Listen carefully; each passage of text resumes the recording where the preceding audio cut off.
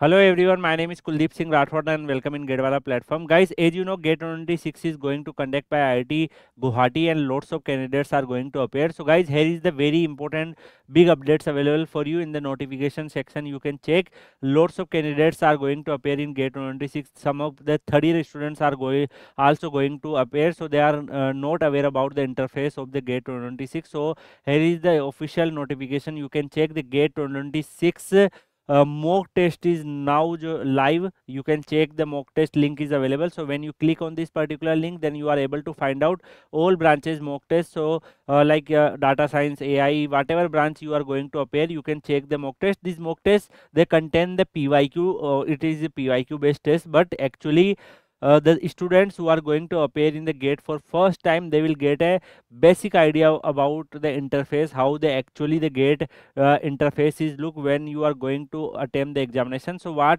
user ID password you need to put, you don't need to put anything, just you need to enter. Then instructions are there, carefully read the all the instructions because that is very important. Then you need to click on the checkbox and I'm ready to begin. Then definitely you are able to get the access of the mock test. In mock test is based on the PYQ itself, but you are able to find out the all the domain and rest like the virtual calculators and the other like question paper is available here. So you need to, those students who are going to appear for the first time, you can take the complete overview of this particular mock test, like how the interface is actually work, and definitely you can also attempt it. Okay, so you will get a basic idea of timing and everything, so you are familiar with particularly the exam interface.